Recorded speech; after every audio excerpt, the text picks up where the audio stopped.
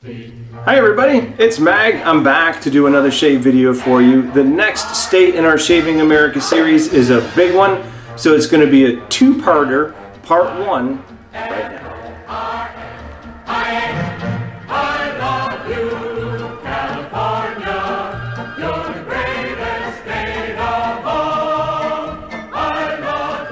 So you were looking at the state flag for California, and California is so huge that it's actually broken up into north and south, and there's actually different scents for both the north and the south. So in the northern region of California, the scents that are popular there are pear, apple, and apricot. So I'm going to go with apricot, and we're going to use one of the new shave samples, the shave soap that we got from Murphy and McNeil. So here's the sample, and it's called Nade by Murphy and McNeil, right? So Nade actually means zero. And in case you did not watch my haul video or are familiar with Murphy and McNeil, they are big supporters of autism. So in 2018, the CDC estimated that 1 in 59 children were diagnosed with autism spectrum disorder. A spectrum individual can have a range of difficulties, from hypersensitivity to sounds or smells that can make life in public challenging, self-injuring behavior, or even seizures. So autism typically appears in the first 3 years of life. Early diagnosis and intervention through therapy, such as applied behavioral analysis or ABA, are one of the most proven ways to help children prepare and their families prepare for life with autism. It's not a cure, but specialized learning will help improve communication development, coping, and social interaction. Now, if you haven't been exposed to or have to dealt with these challenges, they could be vastly expensive, and there's limited coverage from insurance. And there's no harder scenario than to try to get resources to help and improve quality of life. So Nade, this soap, right, meaning zero, was the first in the Murphy and McNeil line that they dedicated to supporting families with autism. So if you make a purchase at Murphy and McNeil, then they will donate a portion of the proceeds to help fund this cause. So thank you to you guys out at Murphy and McNeil for contributing and helping this disease that is suffered by so many. And thank you to any of you viewers who go to their site and purchase a shave soap. They have a lot of great soaps out there. This was just a sample pack. They're very inexpensive. I'll put a link to their site in the description of this video, and I'll put it right here on the screen for you as well. So with that said, let's get on with the shave. And we're going to put this shave soap in our fine bowl. We're going to mix it up using the West Coast Shaven synthetic beacon brush, I believe is what it's called. And this is the ivory handled brush. And of course, to match that, we're going to use our Edwin Jagger DE87 ivory handled razor. And it's not, again, it's not a mail call, but I have a few products that we're going to use today that are fairly new. So for the pre-shave, we're going to have the Art of Shaving pre-shave oil. This is the unscented version. And for the post-shave, we're going to use some Dove Men Care. And I picked this up, and I want to give that a try as well. So that's new that we're going to use. And I ordered from Amazon. In this bag are 18 different brands of razor blades. There's like 100 blades in here. Now they're all in boxes. They're not loose, so I won't cut myself. But what I'm going to do is I am going to randomly select. In fact, I know that there's an Astra in here and a Vashad, and I think Ladas. So I already have those. I've only tried the Ladas. I haven't tried the Vashad. And I haven't tried the, oh no, I've tried the Astra, so I've only not tried one of them, but I'm going to try to pick one, and that's the one that we're going to try today, and it is, ooh, interesting. So this is Shark Super Stainless Blades. there you go. There's one of them that we got in the order. So it's just a grab bag of goodies. Let me see if I can open this. And we're going to try a shark blade today. And I have some growth. And I understand that shark are a little on the sharper side. I don't know if it's the chrome or the super stainless or the platinum, but we're going to try the super stainless blade today, and hopefully it will do the job. So we'll just put the blade right here in the razor, and then we'll make sure that we get you some facts about California. There is our shark blade all set to go. I'm going to put the base on. We're going to screw the handle on. So I don't know if you could see it, right? But nice blade in there. We got the shark ready to go. Okay, so to start things off, I'm going to tell you a little bit about California. It joined the United States with the signing of the Treaty of Guadalupe Hidalgo. That ended the Mexican-American War in 1848. Now, the U.S. paid Mexico $15 million for war damages, and in turn, Mexico ceded nearly half of its territory, including California, along with Arizona and New Mexico, Texas, and parts of Colorado, Nevada, and Utah. So California officially became the 31st state in 1850. Now, it's known as the grizzly bear state, as you saw in our state flag. And the bear population was wiped out, and ever since it became known as the Golden State. But here's a picture of the grizzly bear that is featured in the state flag, right? It's a tribute to Monarch, which is a 1,200-pound wild California grizzly bear.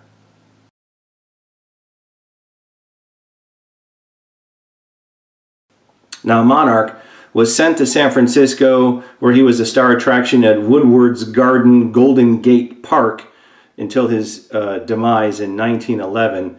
So the last reported sighting of a wild California grizzly bear was 1924. So there's a little bit to get you started. We're going to get some water on the face. It's a nice afternoon on a Sunday. We're just got the work done outside. It's still warm. As you can see, I got the tank top on. I'm going to break open the shave soap just a little bit because I want to try to conserve the pouch. Let's see. And now there's a lot of cream in here, so I'm just going to kind of work it down to the corner I just ripped open. There we go. Get a little bit of that cream out here. Hard to do with one hand, but let's see if we can do it down here. Make it go a little faster. Good size almond dollop in pieces, but there we go. We have it in the bottom of the bowl. We're just going to take our West Coast Shaving Beacon brush. We're going to let that soak in hot water just for a second. Take some of this pre-shave unscented Art of Shaving oil. Rub that on the old whiskers.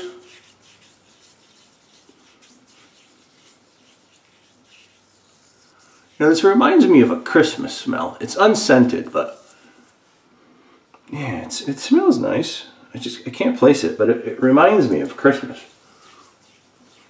I don't know, maybe if it's like some kind of scent from a tree, or it's not cookies, that's for sure. Or candy canes. I think it just reminds me of a tree, like a pine scent or something. There we go. Now this stuff is slick, so I just need to rinse the hands off real quick. That Art of Shaving oil is slick stuff, man. Thick too.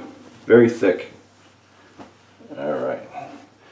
Put that over there. Let's close this up so we don't spill any. Okay. Now we're going to take the brush, let's let it drip out here a little bit. So, just to give you guys an idea, just mixing it up in here, the bowl, the size and the population of California. Ooh, I smell that apricot, very nice. So California has 38 million people, and that's about 1 out of every 8 Americans are basically from California. That's how much population is in the state of California. But this synthetic brush holds a lot. We're doing pretty good.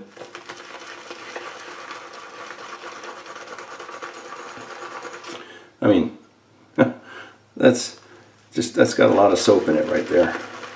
So I'm just gonna dribble just a couple little drops.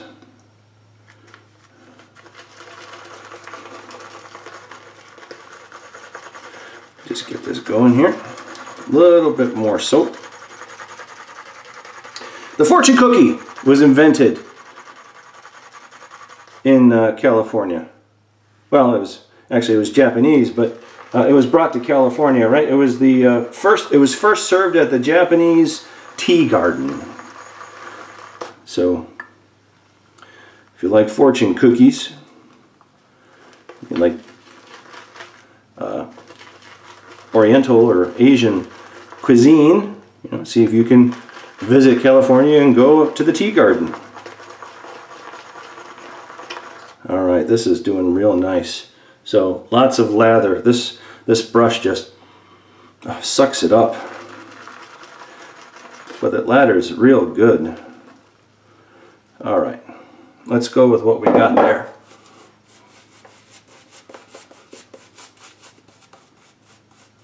Very pleasant smell, very nice, fruity.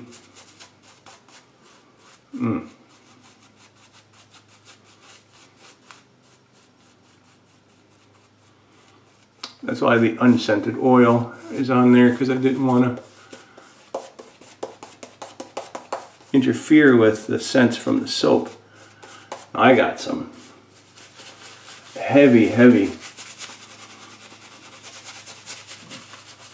hair on my face because I haven't shaved in a while. There we go.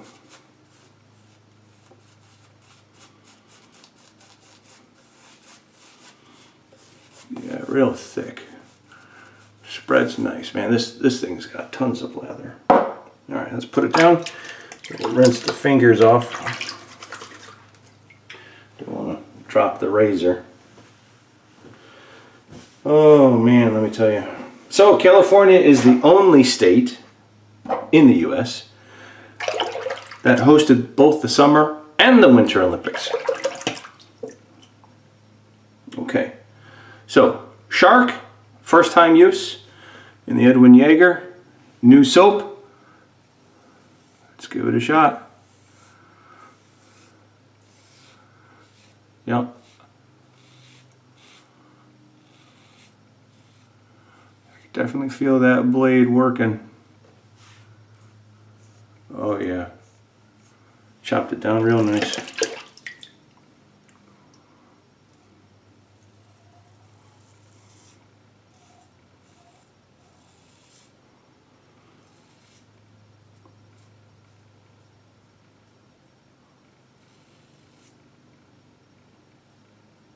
So there are a lot of things that I was able to find doing the research in California. Now, I started to do some research on the southern part, but there's a lot that is like mid-state, or what they call northern part of California, just above the mid-state. So it's, I guess, if you were to visit there's some stuff to do in the north. But as you migrate towards the south, there's certainly a lot more available touristy wise.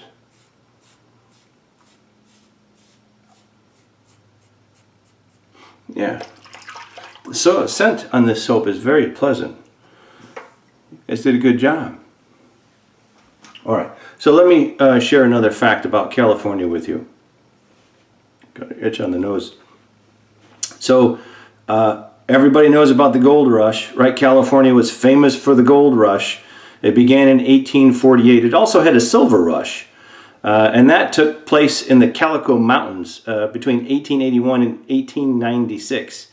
And then by 1904, Calico became a ghost town. There was a lot of little towns that I had found that you know, made reference to success because of the gold rush, and then all of a sudden when it dried up and the miners dispersed, or maybe it didn't produce a lot in the gold mine, etc., they became ghost towns. Now some of them have been renovated and they're tourist attractions now, so they're populated. But here's a picture of the Calico ghost town.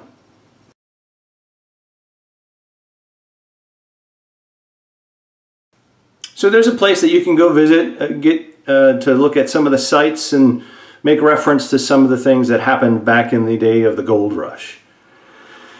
Now, if you're familiar with the state seal for California, there is a one-word expression on the seal: Eureka! And that is due to a discovery. You know, when you get an idea, hey, Eureka, you know. So there was a Greek scholar that that was actually about to take a bath, stepped into his tub, and he had an epiphany when he put his foot in the tub. He was able to see the water rise, and the displacement from his foot caused the volume of the water to go up. So upon that discovery, he ran out of the room, totally forgetting that he was about to take a bath, and he was nude at the time. And he shouted, Eureka! And, well, the rest is another story. But that's where the word comes from in the state seal. So the legend has it. The shark blade is doing pretty good. For its first use, I could definitely feel it.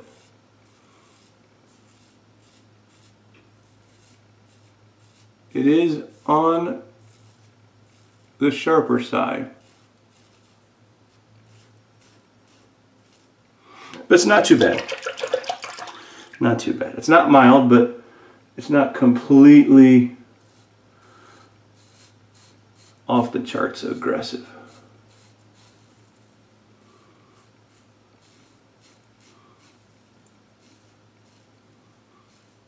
I am glad I put some pre-shave oil on though, just to help with the glide.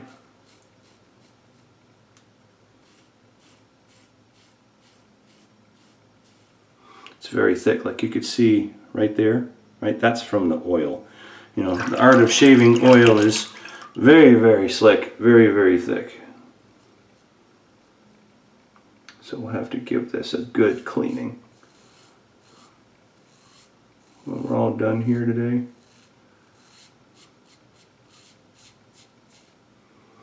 Rotate.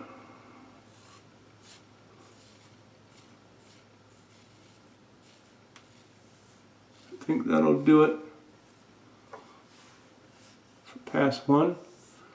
Yeah, that shark boy, it handled real well. All right, let me rinse the face with some warm water and I'll be right back. There we go. Quick rinse. All right. Boy, this soap has lots of staying power. I mean, this is I love the scent. Oh. I love the scent. You know, I did not pick up the aftershave or the balm, but there'd be a nice, refreshing, relaxing, enjoyable scent. If it smells anything like the soap, normally it would probably have a more staying power and be a little bit stronger.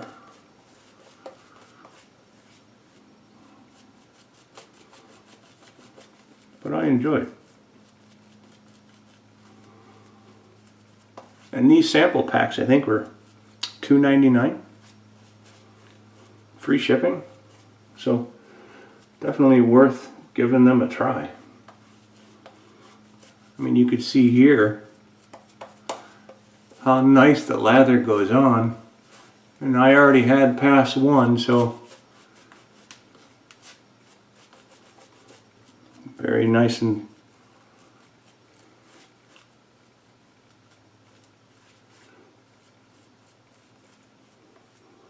can make it thick, thin. Yeah. Alright, rest my brush on the nice fine handle. So some other facts to share with you for the state of California. I know that there was the stock market crash in 1929, and that was a result of the Depression. But in 1933, there were only 11,000 banks left after the crash, and all of the banks in San Francisco survived. So they didn't shut one bank down from the huge impact from that stock market crash. So that's pretty amazing. California is also home to both the highest and lowest points in the U.S. And both of those items are only 76 miles apart. Either your highest point, which is 14,494 feet tall, is the peak of Mount Whitney. And then 76 miles away is Badwater in Death Valley, which is 282 feet below sea level. And they're really close together, so you can get two things checked off the list if you like to do hiking or you want to go down into Death Valley. Oh, and Northern California is also home to the oldest tree. Here's a picture of that.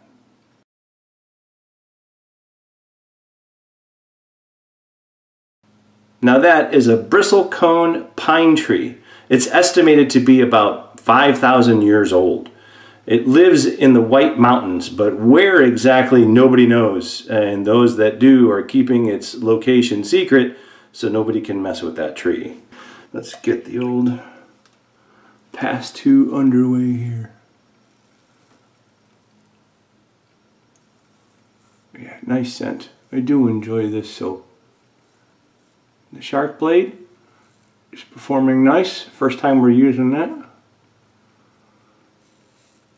Yeah. Just gonna go back the other way and make sure there's nothing left over there. Okay. So there's an Empire mine in California, which is the largest, deepest, and longest gold mine in California. It produced 5.8 million ounces of gold, and it closed only recently in 1956, which wasn't that long ago considering the beginning of the gold rush. It cost more money to bring the gold up than it was worth. So, you know, geologists still estimate that there's 20% of the gold that's only been removed from this mine. So if you're still into gold rush history,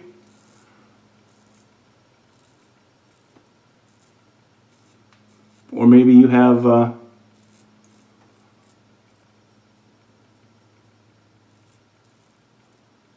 some investors and you're a wealthy individual and you want to, you know, take a crack at getting some gold, you can always look to talk to the state of California, maybe reopen its mining efforts. But here's a map of the gold rush, and this will show you all the touch points that were along the gold rush kind of pathway. There's one that dips into Nevada, but most of them are in California.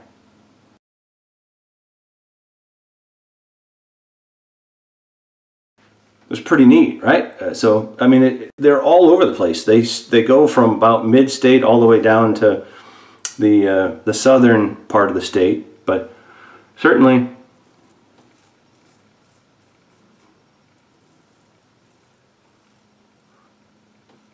it really drew population. I mean, there are many, many little towns and places that that just had a population boom. They had more people coming in than they had housing for, and they couldn't sustain. But they were only there to participate in the gold rush. And then once it dried up, or basically the mine shut down, and there was nothing else to mine, they thought it was empty, what have you, then everybody just cleared out, and those towns went back to nothing. And everything they created to sustain the big spurt in population all of a sudden cost too much. And everybody moved away, and that was that.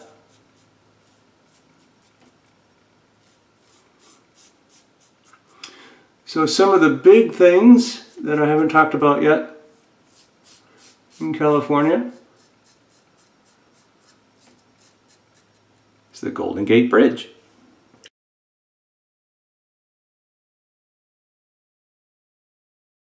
The Golden Gate Bridge is a suspension bridge,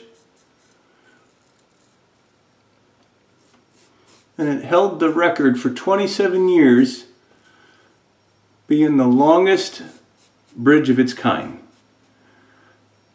And only in 1964 did it give up that title to the newly constructed Verrazano Narrows Bridge, which is based in New York. The original tolls to cross that bridge were 50 cents each way. Now the tolls are $6. So, inflation! But Highway 101 and California Route 1 both go over the bridge. It connects the city of San Francisco at the northern tip of the San Francisco Peninsula to Marin County.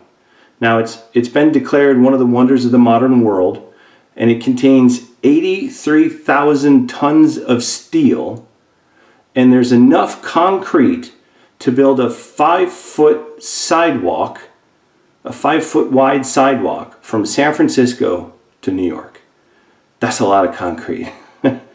Now it's built to withstand 90-mile-per-hour winds, and it can stand up to an 8.0 earthquake. Now it's got an orange color, and that was done to stand out amongst the fog and make it more visible. And it also has foghorns to help vessels navigate safely because of the San Francisco fog. So construction lasted 4 years from 1933 to 1937. And the bridge, obviously, given the name Golden Gate, spans the Golden Gate, which is the opening of San Francisco Bay into the Pacific Ocean. So that is a iconic, tremendous suspension bridge that's been around for many, many years. So, you know, decades, I guess you could say. And if you go visit the San Francisco area, of course, you have to go see the Golden Gate.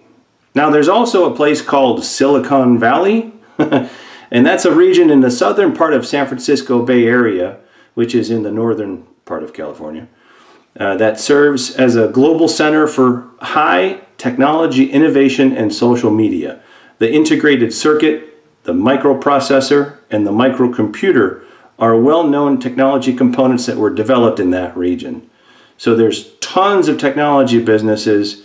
They employ like greater than 250,000 IT workers. So if you want a job, or if you have, you know, any technological background, you want to be where it's at, then you go to Silicon Valley, try to land a job. All right, let's see where we're at. Yeah, 2 pass. Oh, I can still smell that soap. That's wonderful. But that shark blade, I mean, no cuts, no redness. Oh, it did great on my neck. This is the part that really I have a problem with. And that's super. Right here underneath the jawline. I even have a little pimple and it didn't even snag that. I'm a BBS with 2 passes. Wow, that blade's fantastic. Okay, let me do a quick rinse and I'll be right back. So, now that we have accomplished our 2-pass BBS shave with the shark blade and using the Nade Apricot Shave Soap from Murphy and McNeil, we're going to use some Dove to rehydrate with. We'll just spread some on.